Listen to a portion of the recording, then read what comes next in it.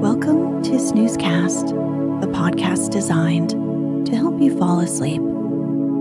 Find us on snoozecast.com and follow us on Instagram at snoozecast to find behind-the-scenes content. If you enjoy our show, please write a review on the Apple Podcasts app or share us on social media. And of course, you can share us with a friend. This episode is dedicated to the listener who wrote a review requesting an episode by author Elizabeth Gaskell and by Brilliant Colors. Tonight, we'll read the opening to the social novel North and South, published in 1854 and written by Elizabeth Gaskell. The novel's protagonist, Margaret Hale, is forced to leave her home in the tranquil, rural South to settle with her parents in Milton, a fictional industrial town in the North. Elizabeth Gaskell, often referred to as Mrs. Gaskell, was an English novelist, biographer, and short story writer. Her novels offer a detailed portrait of the lives of the many strata of Victorian society. Her work is of interest to social historians as well as readers of literature.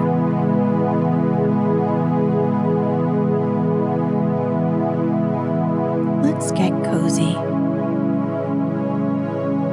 Close your eyes.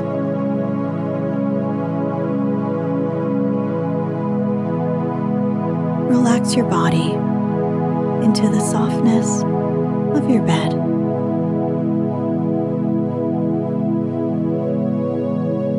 Now, take a few deep breaths.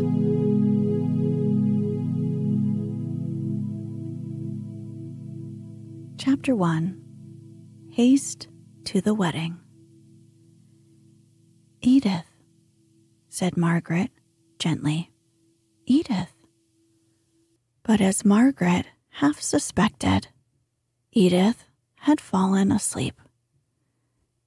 She lay curled up on the sofa in the back drawing room in Harley Street, looking very lovely in her white muslin and blue ribbons.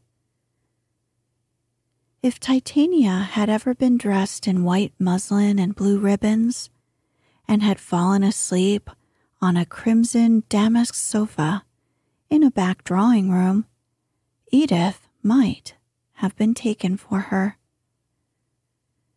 Margaret was struck afresh by her cousin's beauty. They had grown up together from childhood, and all along Edith had been remarked upon by everyone, except Margaret, for her prettiness. But Margaret had never thought about it until the last few days, when the prospect of soon losing her companion seemed to give force to every sweet quality and charm which Edith possessed. They had been talking about wedding dresses and wedding ceremonies, and Captain Lennox, and what he had told Edith about her future life, where his regiment was stationed, and the difficulty of keeping a piano in good tune. A difficulty which Edith seemed to consider as one of the most formidable that could befall her in her married life. And what gowns she should want in the visits to Scotland, which would immediately succeed her marriage. But the whispered tone had latterly become more drowsy, and Margaret, after a pause of a few minutes, found, as she fancied, that in spite of the buzz in the next room, Edith had rolled herself up into a soft ball of muslin and ribbon and silken curls, and gone off into a peaceful little after-dinner nap. Margaret had been on the point of telling her cousin of some of the plans and visions which she entertained as to her future life in the country parsonage, where her father and mother lived, and where her bright holidays had always been passed, though for the last 10 years her Aunt Shaw's house had been considered as her home. But in default of a listener, she had to brood over the change in her life silently as heretofore. It was a happy brooding, although tinged with regret at being separated for an indefinite time from her gentle aunt and dear cousin. As she thought of the delight of filling the important post of only daughter in Hellstone Parsonage, pieces of the conversation out of the next room came upon her ears. Her Aunt Shaw was talking to the 5 or 6 ladies who had been dining there, and whose husbands were still in the dining room. They were the familiar acquaintances of the house, neighbors whom Mrs. Shaw called friends, because she happened to dine with them more frequently than with any other people, and because, if she or Edith wanted anything from them, or they from her, they did not scruple to make a call at each other's houses before luncheon. These ladies and their husbands were invited in their capacity of friends to eat a farewell dinner in honor of Edith's approaching marriage. Edith had rather objected to this arrangement, for Captain Lennox was expected to arrive by a late train this very evening. But, although she was a spoiled child, she was too careless and idle to have a very strong will of her own, and gave way when she found that her mother had absolutely ordered those extra delicacies of the season which are always supposed to be efficacious against immoderate grief at farewell dinners. She contented herself by leaning back in her chair, merely playing with the food on her plate and looking grave and absent, while all around her were enjoying the mots of Mr. Gray, the gentleman who always took the bottom of the table at Mrs. Shaw's dinner parties, and asked Edith to give them some music in the drawing room. Mr. Gray was particularly agreeable over this farewell dinner, and the gentlemen stayed downstairs longer than usual. It was very well they did, to judge from the fragments of conversation which Margaret overheard.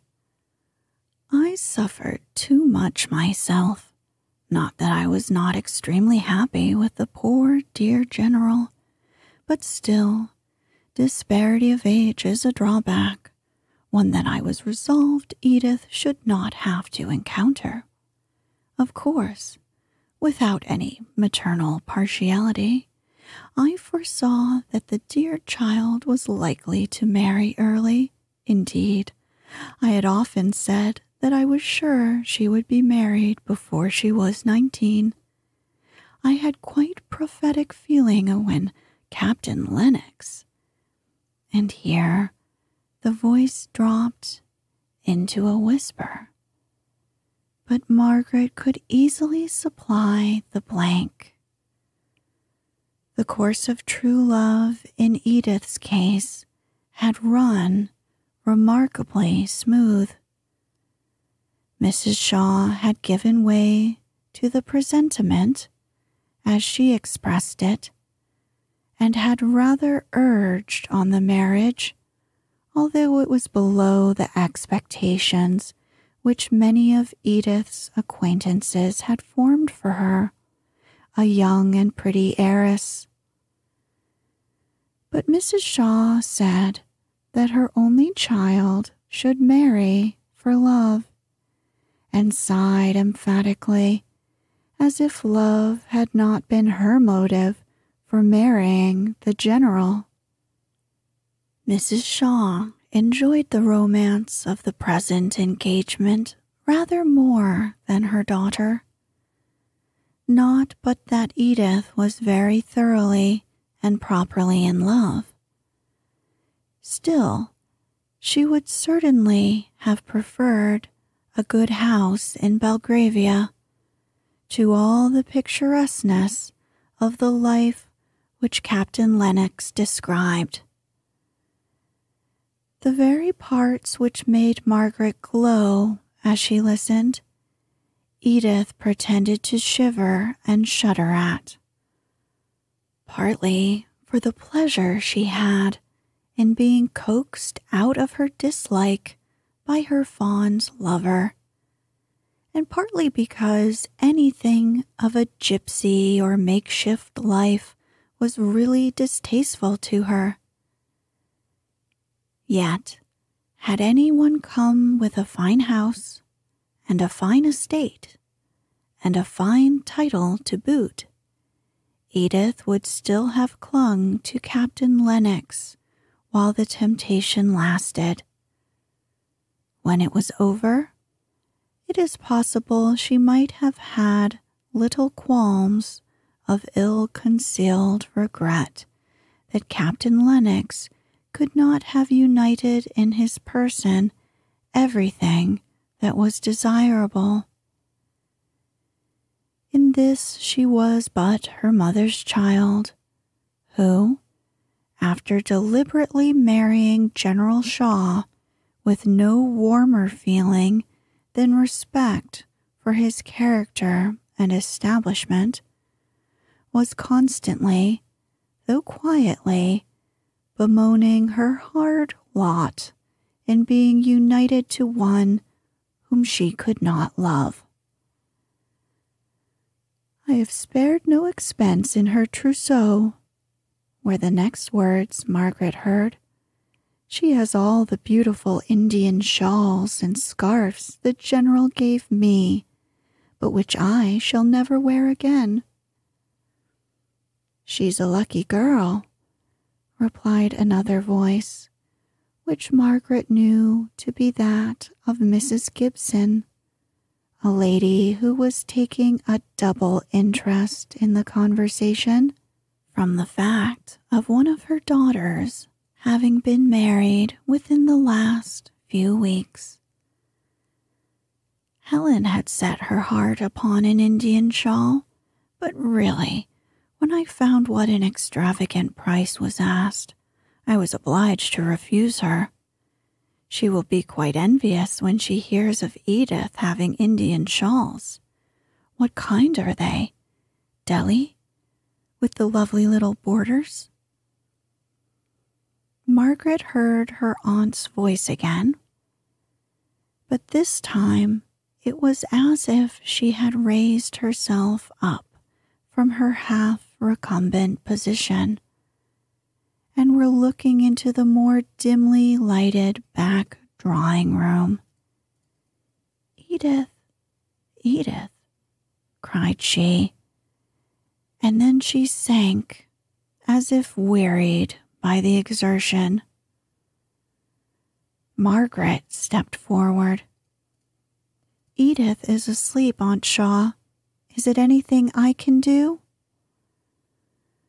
All the ladies said, "Poor child," on receiving this distressing intelligence about Edith, and the minute lapdog in Mrs. Shaw's arms began to bark, as if excited by the burst of pity. "Hush, Tiny, you naughty little girl. You will waken your mistress. It was only to ask Edith if she would tell Newton to bring down her shawls. Perhaps you would go, Margaret dear." Margaret went up into the old nursery at the very top of the house, where Newton was busy getting up some laces which were required for the wedding. While Newton went, not without a muttered grumbling, to undo the shawls, which had already been exhibited 4 or 5 times that day, Margaret looked round upon the nursery, the first room in that house with which she had become familiar 9 years ago, when she was brought, all untamed from the forest, to share the home, the play, and the lessons of her cousin Edith.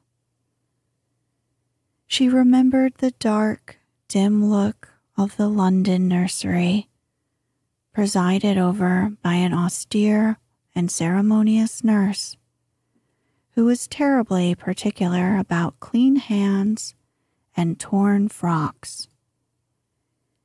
She recollected the first tea up there, separate from her father and aunt, who were dining somewhere down below, an infinite depth of stairs, for unless she were up in the sky, the child thought, they must be deep down in the bowels of the earth.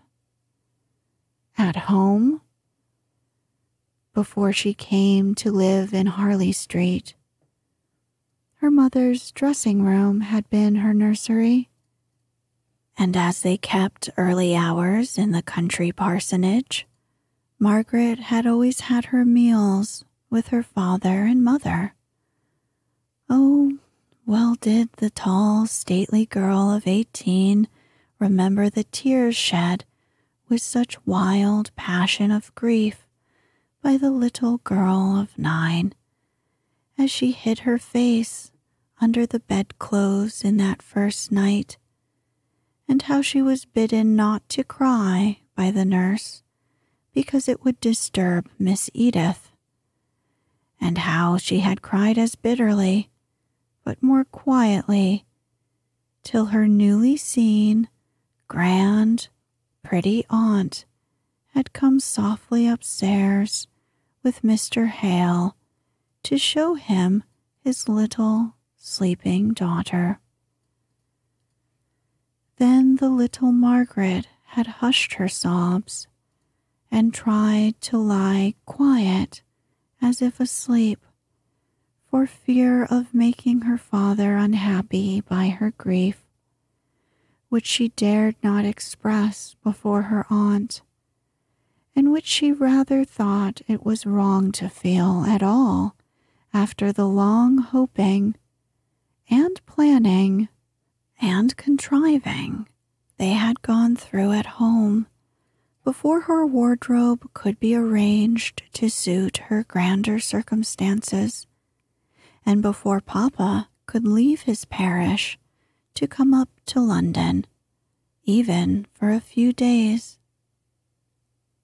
Now, she had got to love the old nursery, though it was but a dismantled place, and she looked all around with a kind of cat-like regret at the idea of leaving it forever in 3 days.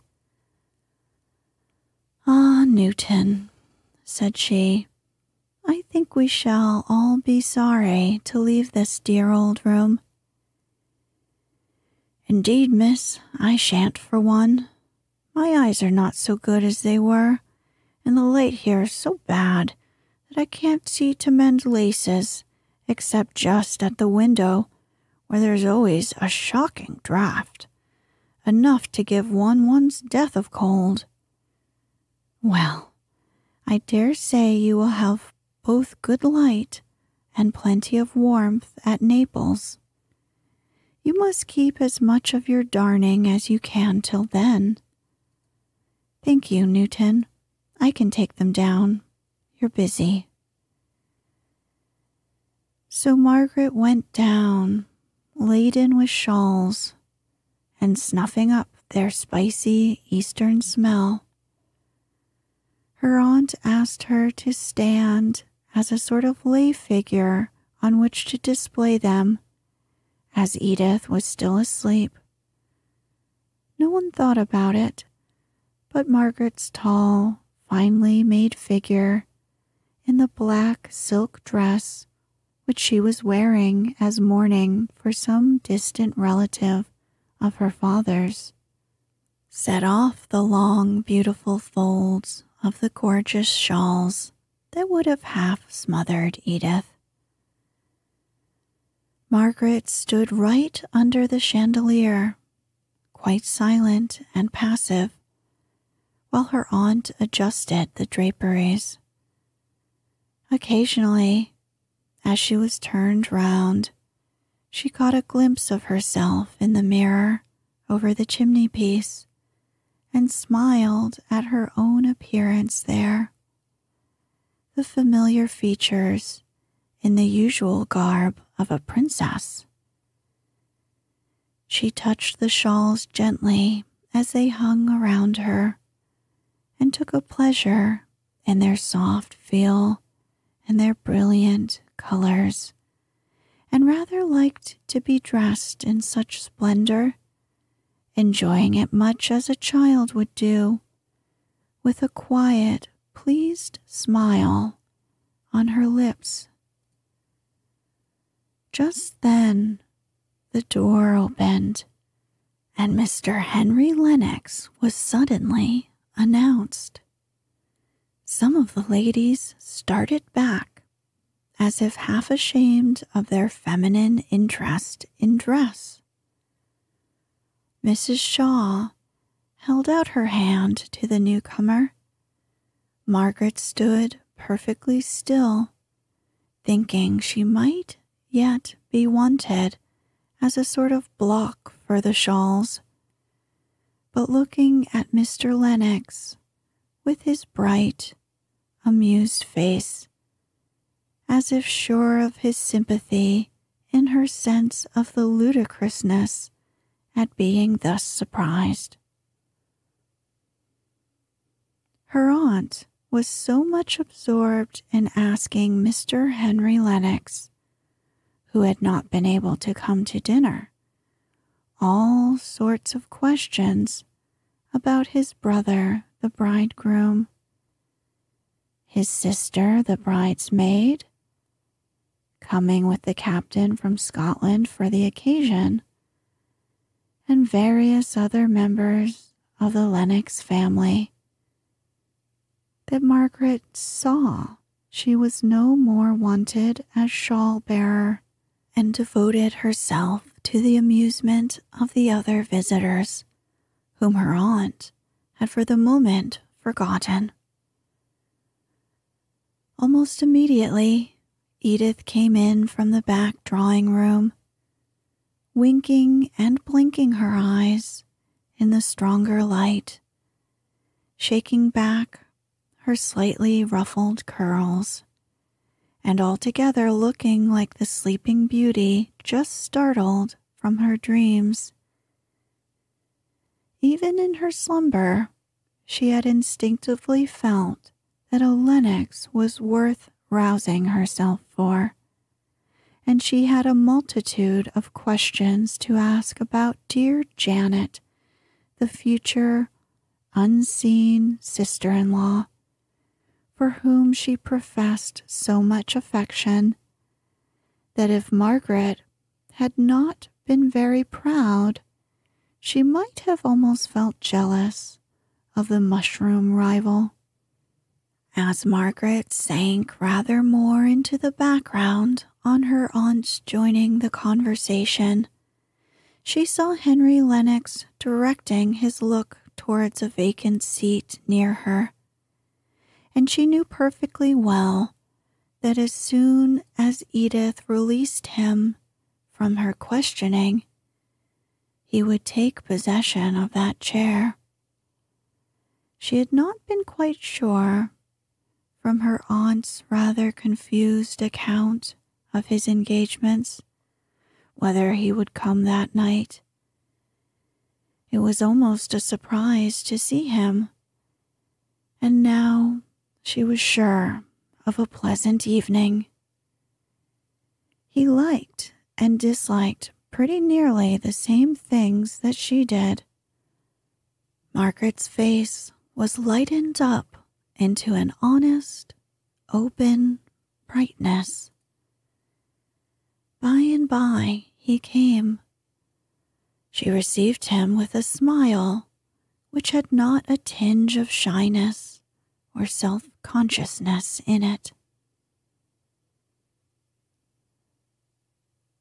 "Well, I suppose you are all in the depth of business. Ladies' business, I mean. Very different to my business, which is the real true law business. Playing with shawls is very different work to drawing up settlements." "Ah, I knew how you would be amused to find us all so occupied in admiring finery. But really, Indian shawls are very perfect things of their kind." "I have no doubt they are. Their prices are very perfect, too. Nothing wanting." The gentlemen came dropping in one by one, and the buzz and noise deepened in tone. Edith saw Captain Lennox hesitating whether to come in. She threw down the music she was playing and rushed out of the room, leaving Margaret standing confused and blushing to explain to the astonished guests what vision had shown itself to cause Edith's sudden flight. Captain Lennox had come earlier than expected. Or was it really so late? They looked at their watches, were duly shocked at the time, and took their leave. Then Edith came back, glowing with pleasure, half shyly, half proudly, leading in her tall, handsome captain. His brother shook hands with him, and Mrs. Shaw welcomed him in her gentle, kindly way, which had always something plaintive in it, arising from the long habit of considering herself a victim of an uncongenial marriage. Now that, the general being gone, she had every good of life with as few drawbacks as possible. She had been rather perplexed to find an anxiety, if not a sorrow. She had, however, of late settled upon her own health as a source of apprehension. She decided she needed a winter in Italy. Mrs. Shaw had as strong wishes as most people, but she never liked to do anything from the open and acknowledged motive of her own goodwill and pleasure. She preferred being compelled to gratify herself by some other person's command or desire. She really did persuade herself that she was submitting to some hard external necessity, and thus she was able to moan and complain in her soft manner. All the time, she was in reality doing just what she liked.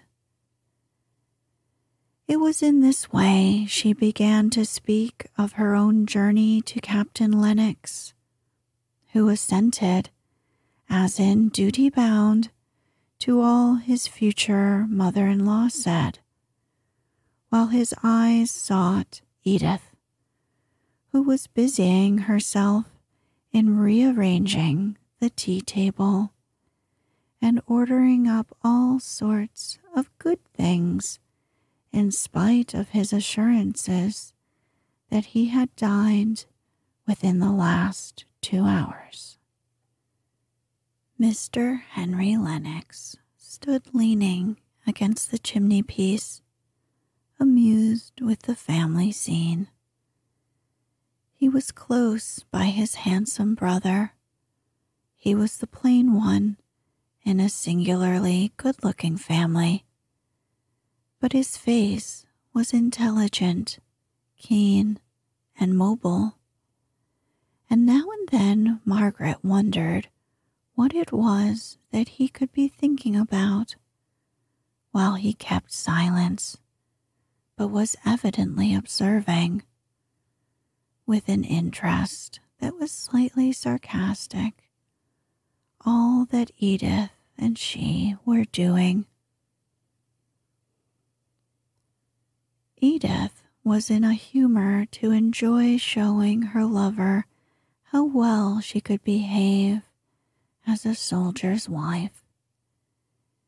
She found out that the water in the urn was cold and ordered up the great kitchen tea kettle, the only consequence of which was that when she met it at the door and tried to carry it in, it was too heavy for her, and she came in pouting, with a black mark on her muslin gown and a little round white hand indented by the handle, which she took to show to Captain Lennox, just like a hurt child.